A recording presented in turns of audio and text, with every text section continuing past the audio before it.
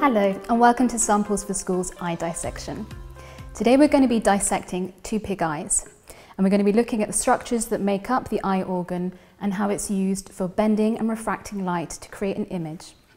So when you receive your sample, you'll notice on the eyes there will be a layer of skin, fat tissue and muscle fibres, and you'll be able to see on the underside where the optic nerve joins, which transmits the nerve signals to the brain.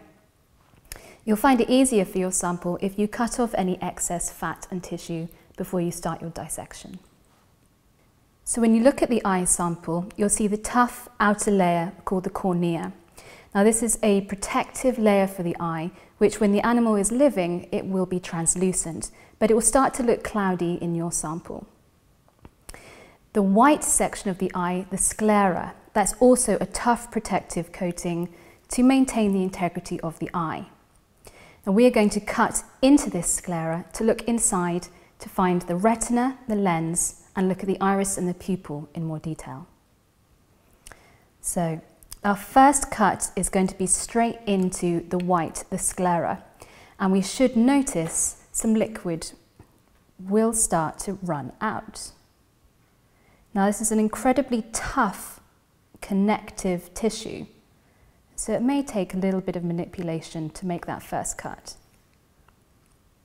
Now as you can see, some liquid will start to come out, and this is going to be a combination of aqueous humour, which is mainly water, and vitreous humour, which is the more jelly-like substance.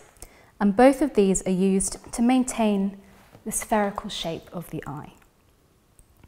You're going to take a cut around the entire sclera, the circumference of the eye, so that you will end up with your eye in two halves. The cornea at the front half and the optic nerve in the back half.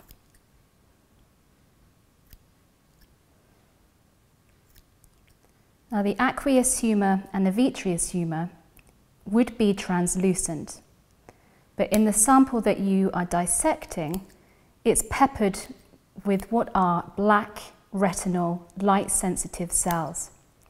These are the rods and the cones that help us detect light and colour in our vision. So here you can see we have the vitreous humour, the jelly-like substance, and the aqueous humour, the watery substance. So once we've cut our eye in half around that sclera and we have the front, back, sides separate, we can see the pupil on the underside of the front eye.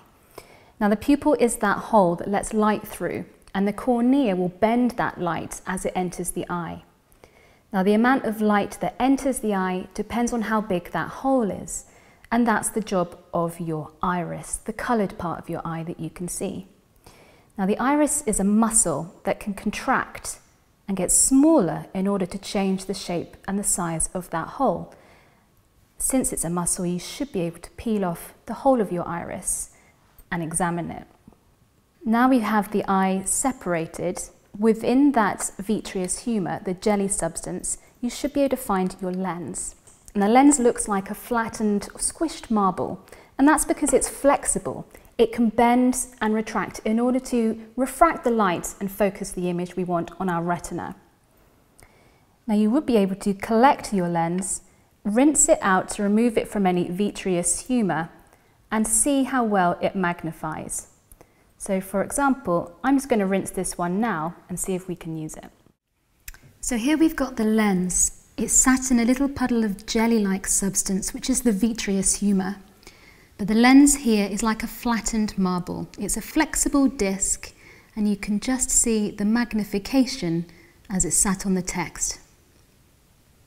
So the remaining things you'll be looking for in your eye dissection are the suspensory ligaments and ciliary muscles.